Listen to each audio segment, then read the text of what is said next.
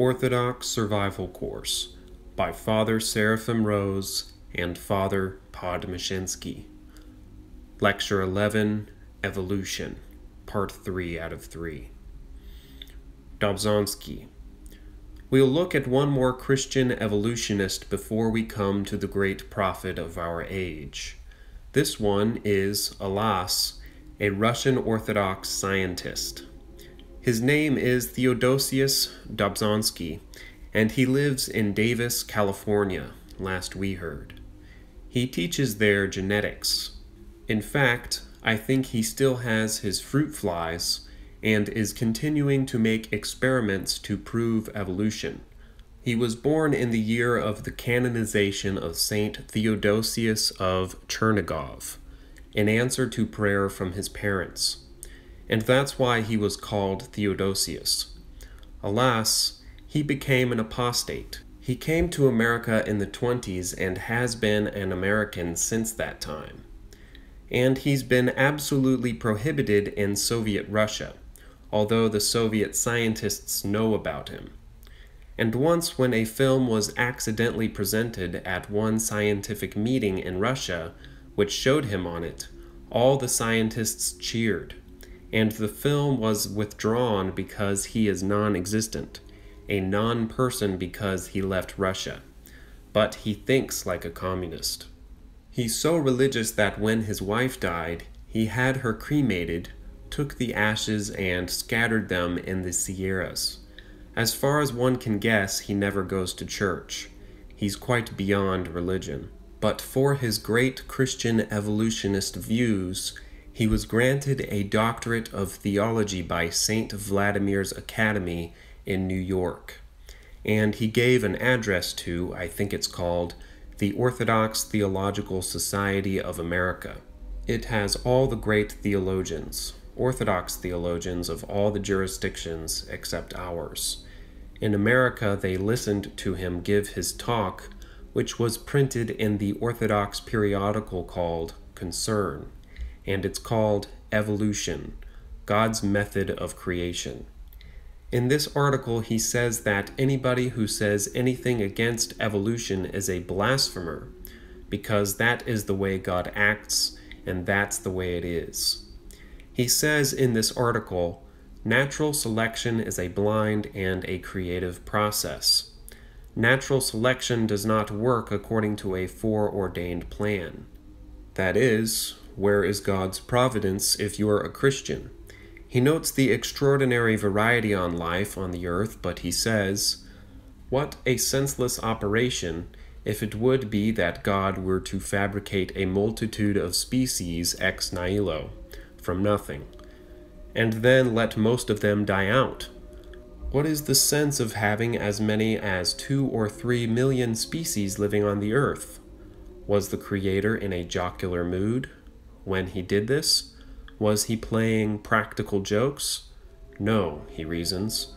This organic diversity becomes, however, reasonable and understandable if the Creator has created the living world not by gratuitous caprice, but by natural selection. It is wrong to hold creation and evolution as mutually exclusive alternatives. Well, what he means by that, it actually makes no difference if you have a God, and he makes 2 or 3 million species by means of natural selection. Isn't it just as silly as if he creates them all at once? Doesn't think straight, and there's no plan to it. He says it's all just blind, a blind process. Of course, he is filled with the usual liberal Christian ideas that Genesis is symbolical, that man's awareness is the cause of the tragic meaninglessness in the world today, and the only escape is for man to realize that he can cooperate with the enterprise of creation willed by God. For participation in this enterprise makes mortal man part of God's eternal design. And he says, the most gallant and by far the most nearly successful attempt to do this, cooperate with God's eternal design, has been that of Teilhard de Chardin. So, We'll look into now this last evolutionist who is the great evolutionist prophet of our times, Teilhard de Chardin. He died in 1955, about 70 years old, I believe. Student, buried in New York State. Father Seraphim. He was a paleontologist who was present at the discovery of most of the great fossil men of our century. It was he who took part with 2 other people in the discovery of the Piltdown man. He discovered the tooth, which was dyed. It's not known whether he had a part in it. One of these men is accused of being the one who fabricated the Piltdown man, and it's being hushed up that Teilhard de Chardin had anything to do with it. But it's already known in the earlier books that he discovered the tooth. He was present at the new discoveries of Java Man, which were incidentally all locked up in a closet in Holland someplace, and not allowed to be examined again, while not at the very beginning. And there's a great mystery there because the leading man who discovered it dropped dead in the ditch one day. He, Teilhard, was also present when the fossils of Pecking Man disappeared for the last time. And so we have no fossils of Pecking Man left, and no casts were made. There's only some kind of drawings and models. But he is the one who is chiefly responsible for the interpretation of all these findings. And he himself said, "No matter where I went, I continually found just the proof I was looking for." And he fit these together into the evidence for the proof of human evolution, which is so shaky that well, we won't go into it now.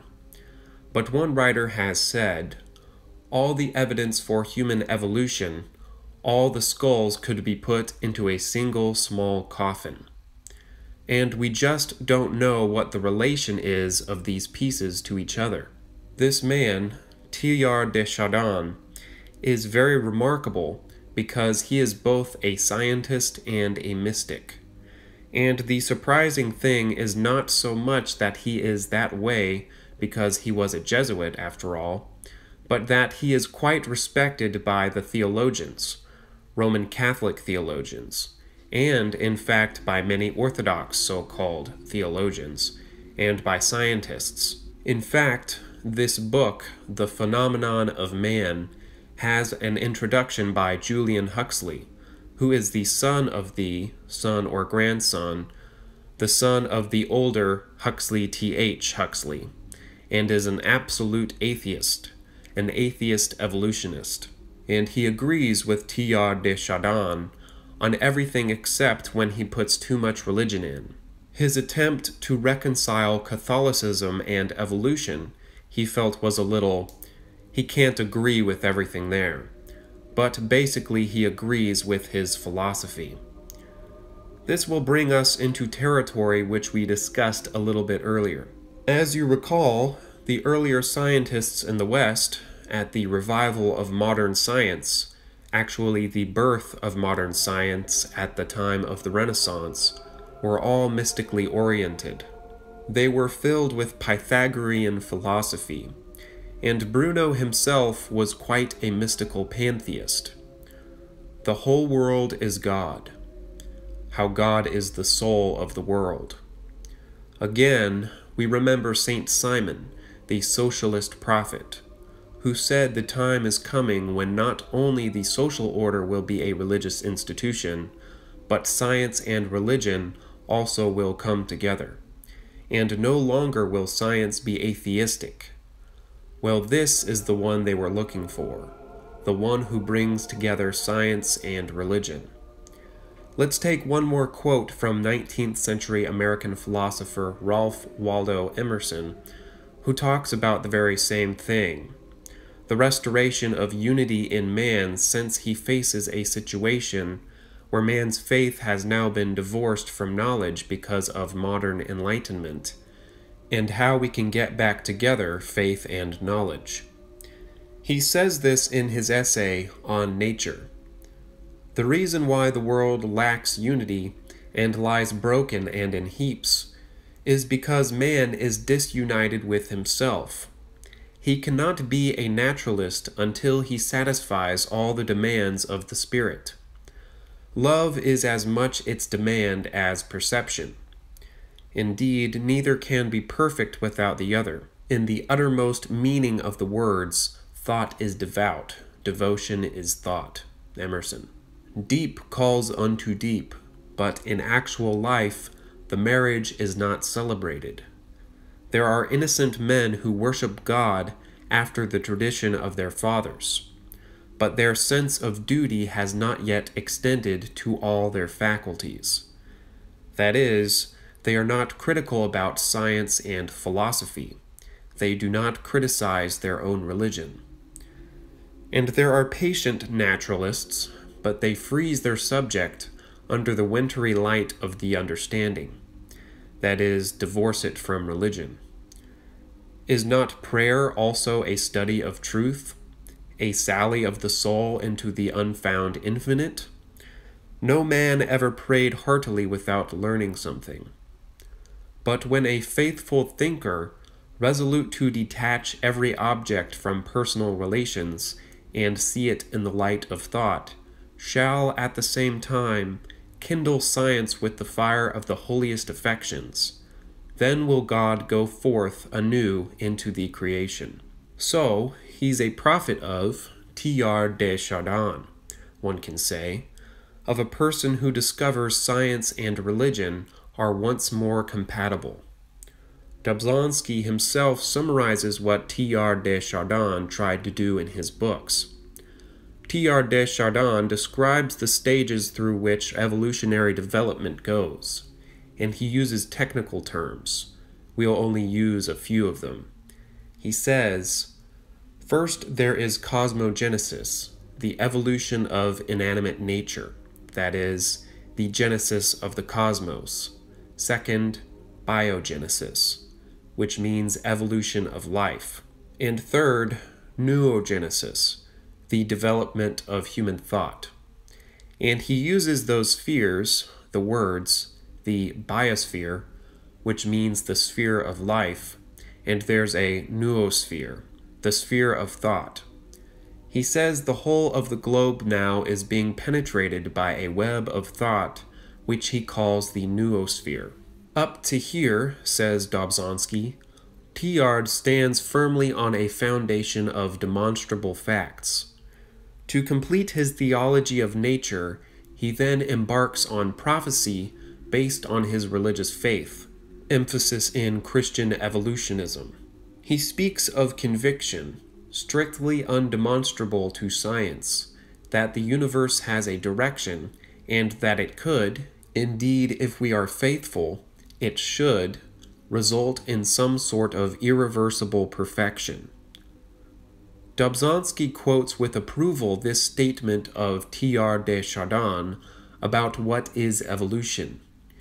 Is evolution a theory, a system, or a hypothesis? It is much more. It is a general postulate to which all theories, all hypotheses, all systems must henceforward bow, and which they must satisfy in order to be thinkable and true. Evolution is a light which illuminates all facts, a trajectory which all lines of thought must follow. This is what evolution is. That is, evolution becomes in his thought, which many, many people follow, whether they're Christian or atheist or whatever. It is a kind of new universal revelation for mankind, and everything, including religion, must be understood in terms of evolution. Briefly, the teaching of Teilhard de Chardin is this. What inspired him, and inspires his followers today, is a certain unitary view of reality, a joining together of God and the world, of the spiritual and the secular, into a single harmonious and all-encompassing process which cannot only be grappled by the modern intellectual, but can be felt by the sensitive soul that is in close contact with the spirit of modern life. Indeed, the next step of the process can be anticipated by the modern man, and that is why Teilhard de Chardin is so readily accepted as a prophet, even by people who do not believe in God. He announces it in a very mystical way, the future which every thinking man today, save for conscious Orthodox Christians, hopes for. That is, every person who is in the tradition of rationalism, coming from the age of the Enlightenment and eventually from the Middle Ages. There are two sides to this unitary thought of Teilhard de Chardin: the worldly side, by which he attracts and holds even total atheists, such as Julian Huxley, and the spiritual side, by which he attracts Christians and gives a religion to unbelievers. Teilhard de Chardin's own words leave no doubt that first and foremost he was passionately in love with the world, with the earth. He says, "The world, its value, its infallibility, and its goodness, that when all is said and done is the first, the last, and the only thing in which I believe." Again he says, "Now the earth can certainly clasp me in her giant arms. She can swell me with her life, or take me back into her dust. She can deck herself out for me with every charm, with every horror, with every mystery. She can intoxicate me with her perfume of tangibility and unity." He said, salvation was no longer to be sought in abandoning the world, but now in active participation in building it up. He was against the old forms of Christian spirituality. He disdained all those goody-goody romances about the saints and the martyrs. Whatever normal child would want to spend an eternity in such boring company? This is a Jesuit priest. What we are all more or less lacking at this moment is a new definition of holiness. The modern world is a world in evolution. Hence, the static concepts of the spiritual life must be rethought, and the classical teachings of Christ must be reinterpreted. Of course, this is a reflection of the overthrowing of the old universe of Newton, and with that, he wants to put Christianity into the same category, because it also is bound up with the classical, static way of thinking. Now we have a new way of thinking, and therefore, just as we have a new physics, we must also have a new Christianity. The most powerful vision of Père Teilhard de Chardin is this idea of spiritualization of the world and worldly activity. He was not merely in love with the world and all modern progress and scientific development. His distinguishing mark was that he gave these things a distinctly religious significance. As he even writes himself, "Then it is really true, Lord, by helping on the spread of science and freedom, I can increase the density of the divine atmosphere in itself as well as for me, that atmosphere in which it is always my one desire to be immersed. By laying hold of the earth, I enable myself to cling closely to you. May the world's energies, mastered by us, bow down before us and accept the yoke of our power. May the race of men, grown to fuller consciousness and great strength, become grouped into rich and happy organisms, which life shall be put to better use and bring in a hundredfold return." I am not speaking metaphorically, he says, when I say that it is throughout the length and breadth and depth of the world in movement that man can attain the experience and vision of his God. The time is past, he says. in which God could simply impose himself on us from without, as master and owner of the estate. Henceforth the world will kneel down only before the organic center of its own evolution. Christianity and evolution are not two irreconcilable visions, but two perspectives destined to fit together and complement each other. Evolution has come to infuse new blood, so to speak, into the perspectives and aspirations of Christianity. The earth, he says, can cast me to my knees in expectation of what is maturing in her breast. She has become for me over and above herself, the body of him who is and of him who is coming. The divine milieu.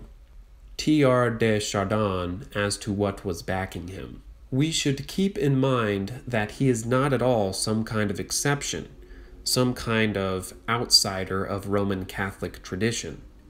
He had some extremely traditional piety.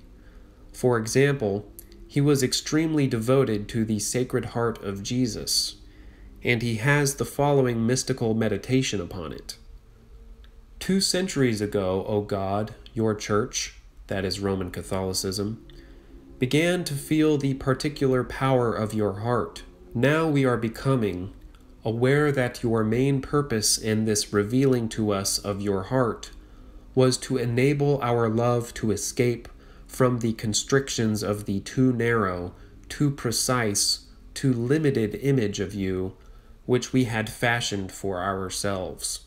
What I discern in your breast is simply a furnace of fire, and the more I fix my gaze on its ardency, the more it seems to me that all around it the contours of your body melt away and become enlarged beyond all measure, till the only features I can distinguish in you are those of the face of a world which has burst into flame.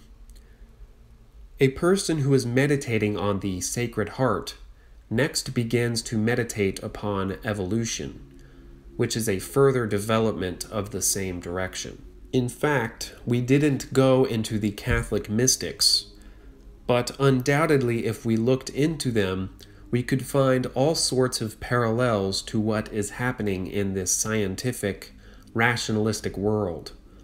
They are all preparing us for the same thing, chiliasm.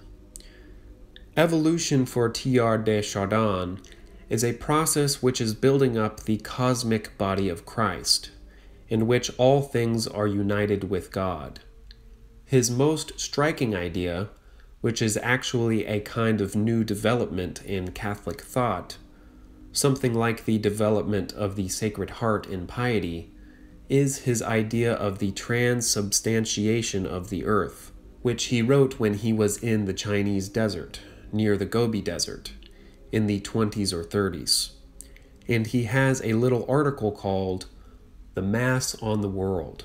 He celebrates the Mass in this desert. As our humanity assimilates the material world, and as the host, that is the Roman Catholic host, assimilates our humanity, the Eucharistic transformation goes beyond and completes the transubstantiation of the bread on the altar. Step by step, it irresistibly invades the universe.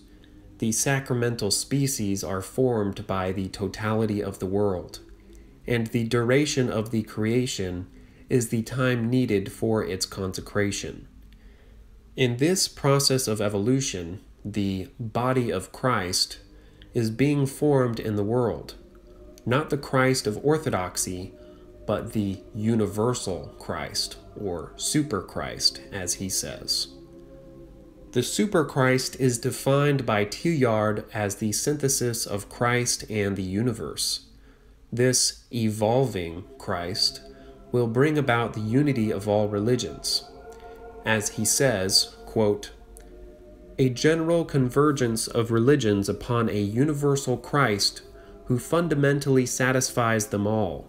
This seems to me the only possible conversion of the world, and the only form in which a religion of the future can be conceived."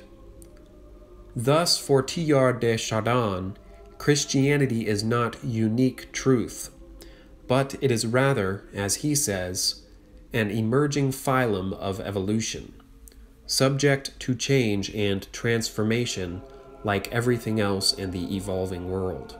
Even like recent popes, he does not wish to convert the world, but only to offer the papacy as the kind of mystical center of man's religious quest, a super-denominational Delphic oracle. As one of his admirers summarizes his view, if Christianity is indeed to be the religion of tomorrow, there is only one way in which it can hope to come up to the measure of today's great humanitarian trends and assimilate them, and that is through the axis, living and organic, of its Catholicism centered on Rome. At the same time that the universe is evolving into the body of Christ, according to Teilhard de Chardin, man himself is reaching the pinnacle of his evolutionary development, which is called superhumanity. He says, "If the evidence obliges our reason to accept that something greater than the man of today is in gestation upon the earth, in order to be able to continue worship as before, we must be able to say to ourselves, as we look at the Son of Man, not apparuit humanitas, but apparuit superhumanitas. Let superhumanity appear." Humanity would reach a point of development when it would detach itself altogether from the earth and unite with Omega, a phenomenon outwardly similar to death, perhaps, but in reality simple metamorphosis and accession to the supreme synthesis. That is, this new state which is coming. He calls it the Omega point, the point to which all the creation now is ascending. One day, the Gospel tells us, the tension gradually accumulating between humanity and God will reach the limits prescribed by the possibilities of the world, and then will come the end. Then the presence of Christ, which has been silently accruing in things, will suddenly be revealed, like a flash of light from pole to pole. The spiritual atoms of the world will be borne along by a force generated by the powers of cohesion proper to the universe itself, and will occupy, whether within Christ or without Christ, but always under the influence of Christ, the place of happiness or pain designated for them by the living structure of the pleroma, the fullness of things. The climax of evolution is identified with the risen Christ of the parousia. All men, Teilhard believes, must desire this goal, for it is an accumulation of desires that should cause the pleroma to burst upon us. And he says, to cooperate in total cosmic evolution is the only deliberate act that can adequately express our devotion to an evolutive and universal Christ. The unique business of the world is the physical incorporation of the faithful in Christ, who is of God. This major task is pursued with the rigor and harmony of a natural process of evolution. Of course, he is completely doing away with all ideas of Christianity which have been hitherto. Christianity is not an individual trying to save his soul. It is everybody in the world evolving by a natural process up to the Omega point. Though frightened for a moment by evolution, he says, the Christian now perceives that what it offers him is nothing but a magnificent means of feeling more at one with God, and of giving himself more to him. In a pluralistic and static nature, the universal domination of Christ could, strictly speaking, still be regarded as an extrinsic and superimposed power. But in a spiritually converging world, this Christic energy acquires an urgency and intensity of another order altogether. That is, Christ is not outside saying, "Obey me, come to me." he is set inside, pushing us. There are a few more of the views of Teilhard de Chardin that we should mention. In this pamphlet, here's a picture of him. Cross Currents cover, by the way. Very intense thinker, which shows his views. Interestingly, he looks for a state which will take us beyond the dead end of communism. In fact, the three, he wrote this apparently during the war, communism, fascism, and democracy, they're all fighting each other. He says we must go beyond that. The great affair for modern mankind, he says, is to break its way out by forcing some threshold of greater consciousness. Whether Christians or not, the men who are animated by this conviction form a homogeneous category. The great event which we are awaiting is this: the discovery of a synthetic act of adoration in which are allied and mutually exalted the passionate desire to conquer the world and the passionate desire to unite ourselves with Christ, the vital act, specifically new, corresponding to a new age of the earth. By the way, you can see how chiliasm's very strong. The new age comes out. In communism, at any rate in its origins, faith in a universal human organism reached a magnificent state of exaltation, perhaps because this is something which is headed toward the millennium. On the other hand, it is unbalanced admiration for the tangible powers of the universe. Communism has systematically excluded from its hopes the possibility of a spiritual metamorphosis of the universe. So if you add spirituality to communism, it's the answer. We must unite, no more political fronts, but one great crusade for human advancement. The Democrat, the Communist, and the Fascist must jettison the deviations and limitations of their systems and pursue to the full the positive aspirations which inspire their enthusiasm. And then, quite naturally, the new spirit will burst the exclusive bonds which still imprison it. The three currents will find themselves merging in the conception of a common task, namely to promote the spiritual future of the world. The function of man is to build and direct the whole of the earth. We shall end by perceiving that the great object unconsciously pursued by science is nothing else than the discovery of God. That's how mysticism comes right into the middle of science. And of course, what's in science nowadays is losing all of its bearings. It's become indeterminate. It's a whole universe of antimatter, which mixes them all up. It all ends in mysticism. The only truly natural and real human unity, he says, is the spirit of the earth. The only truly natural and real human unity, he says, is the spirit of the earth. A conquering passion begins to show itself, which will sweep away or transform what has hitherto been the immaturity of the earth. The call towards the great union, whose realization is the only business now afoot in nature. He means the universal unity of mankind. The sense of earth is the irresistible pressure which will come at the right moment to unite them in a common passion. The age of nations is past. The task before us now, if we would not perish, is to shake off our ancient prejudices and to build the earth. The great conflict from which we shall have emerged will merely have consolidated in the world the need to believe.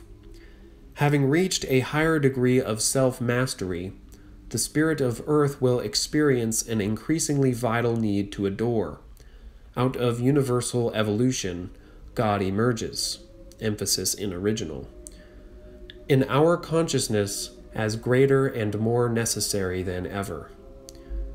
We have an urgent need to find a faith, a hope to give meaning and soul to the immense organism we are building. This, of course, means what this whole modern revolution needs. It's lost itself. It finds when it tries to build a new paradise, it destroys everything. And what is needed is a religious meaning to it. And this he gives. So all the things in modern life are good. Only add to them this, that they're heading for some kind of spiritual kingdom, new kingdom. We cannot yet understand exactly where this will all lead us, but it would be absurd for us to doubt that it would lead us towards some end of supreme value. In this he's a prophet, but he's not really quite sure where it's all going. The generating principle of our unification is not finally to be found in the single contemplation of the same truth or in the single desire awakened by something, but in the single attraction exercised by the same someone. That is, we are striving towards worshiping someone. Therefore, in spite of all the apparent improbabilities, we are inevitably approaching a new age in which the world will cast off its chains, to give itself up at last to the powers of its internal affinities. With 2,000 years of mystic experience behind us, of Roman Catholicism, the contact which we can make with the personal focus of the universe has gained just as much explicit richness as the contact we can make after 2,000 years of science with the natural spheres of the world. Regarded as a phylum of love, Christianity is so living that at this very moment we can see it undergoing an extraordinary mutation by elevating itself to a firmer consciousness of its universal value. Is there not now underway one further metamorphosis, the ultimate, the realization of God at the heart of the noosphere, the mental world, the passage of the circles of all the spheres to their common center, the apparition at last of the theosphere, when man and the world become God? This is very deep in modern man, because this is what he wants. All these philosophical, chiliastic, socialistic systems all have as their end the idea that God is thrown out. Christianity is thrown out. The world is divine. The world is somehow the body of God, and man wants to be a God. And now he's lost God. God is dead. The Superman wants to be born, and he's the one who, being a scientist at the same time, is a mystic. That is, he's trying to unite what we saw, this desire for the Grand Inquisitor, the spiritual side and the scientific side, the union of religion and science, and of course a new order which will be political, and he's a prophet of Antichrist. And so with this, modern rationalism in our time comes to an end. Reason finally comes to doubt or even to deny itself. Science is upset, does not know what is, what it can know, what it cannot know. Every place there is relativism. And we saw already this morning about the philosophy of the absurd. And it turns out that going through all those experiments of the apostasy, man cannot develop anything for himself. He tried everything, and each time he was confident that he had finally found the answer. He overthrew more and more from the past. And always whatever he made was overthrown by the next generation. And now he comes finally to doubting even whether the world exists, whether he, what he is. Many people commit suicide. Many destroy. And what is left for man? There's nothing left except to wait for a new revelation. And man is in such a state. He has no value system. He has no religion of his own, that he cannot but accept whatever comes, as this new revelation. Tomorrow we'll take one last look at the prospects for the new revelation, and the striving of mankind for this new revelation. About Teilhard de Chardin, we can add that his book, The Phenomenon of Man, was published in 1965 in Moscow. The first book of a Christian thinker, except the propaganda volume of the Red Dean of Canterbury, Hewlett Johnson, ever to be published in the USSR. After this publication, Father John Meyendorff of the American Metropolia wrote the following words: "The Christocentric understanding of man and the world which, according to Teilhard de Chardin, are in a state of constant change and striving towards the omega point, that is, the highest point of being and evolution, which is identified by the author with God himself, connects Teilhard with the profound intuition of the Orthodox Fathers of the Church." And Nikita writes, "It should be noted that the chief characteristic of Teilhardism is not at all the acceptance of evolution. This has not been a novelty for a long time among theologians and religious philosophers. The soul of the teaching of the French thinker is a new approach to the problem of the world and creation. Teilhard de Chardin only sets forth in contemporary language the teaching of the Apostle Paul concerning nature, which is not excluded from the plan of salvation." Father H., pure Orthodox scholar. Father Seraphim. And he even says concerning this Mass on the world, where the earth is being evolved into God, he says, "In the Mass of the world, Teilhard's experiences were for him something like a cosmic liturgy, which is invisibly performed in the world. Here is the very heart of the Teilhardian proclamation which restores to us the forgotten, immemorably Christian understanding of the universe and the divine incarnation. Precisely it illuminated for Teilhard de Chardin the meaning of evolution as the movement of the whole cosmos toward the kingdom of God, and enabled him to overcome the negative approach to the world which is deeply rooted among Christians." Father H. "Now we see who are our enemies. Metropolia, the first enemy." Father Seraphim. "And there's a whole article in the Paris newspaper, the Paris, Vestnik, by a Polish Orthodox theologian, Father George Klinger, in which he makes Teilhard de Chardin a father of the Church, in the tradition of the great Orthodox Fathers, who are Montanus, Joachim of Flores, etc. Father Seraphim quotes Father Klinger on page 21 of Christian Evolutionism. Father Teilhard speaks much on the cosmic role of Christ, of the divine milieu, and very little of the Church. In this case, too, he converges with tendencies akin to him in Orthodox theology. In Father Teilhard, the Church is identified with the working of Christ in the cosmos. According to him, through communion of the holy mysteries, the world being sanctified becomes the body of Christ. These thoughts are possibly the profoundest that have ever been said in recent years on the question of the central sacrament of Christianity. Anti-evolution points. Soul can't be evolved. Paradise doesn't fit evolution. Two different kinds of world, before and after the fall. Adam 900 years old. One atom versus many atoms. Earth and grass before the sun. Rib of Adam. Years, thousands versus millions. Patrici, real or not. Scripture, real or allegorical.